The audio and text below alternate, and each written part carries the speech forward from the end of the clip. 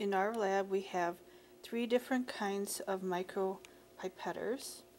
They are made by Microman, and they have this one here which goes from 1 to 10 microliters, and it uses these pipette tips, and you can tell it is the 1 to 10 by looking at the top right here. This one here goes 10 to 100. And take a look at the top of this one. It's M100, and this one goes 100 to 1000 microliters. And this is the pipette tips for this. And then take a look at the top for this one. So on this one, 1 to 10 microliters, it's a very, very tiny volume. Take a look at how small these tips are. Looks big in the camera, but very, very tiny amounts. This one, 10 to 100, a little bit bigger.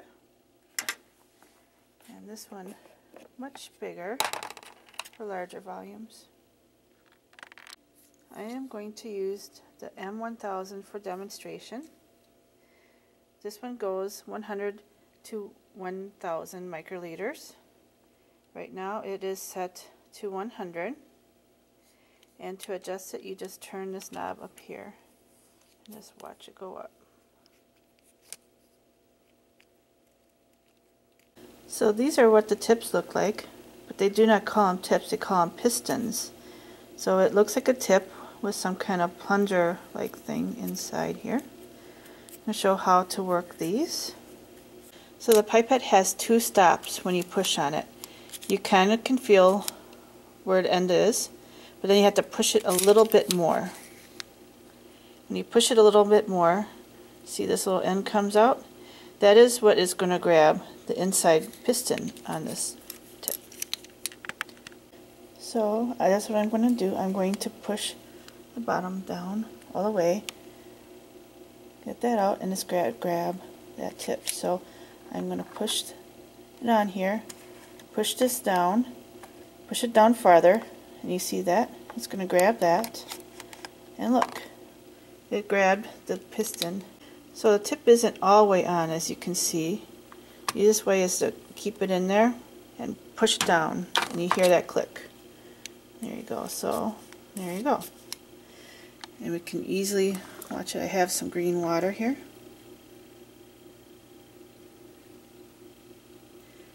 I have 1000 microliters of green water. When I want to release the tip, I push on this harder. You hear it? And there it went. I'm going to demonstrate 340 microliters on our M1000. I found my piston. I'm going to push it down for the first stop.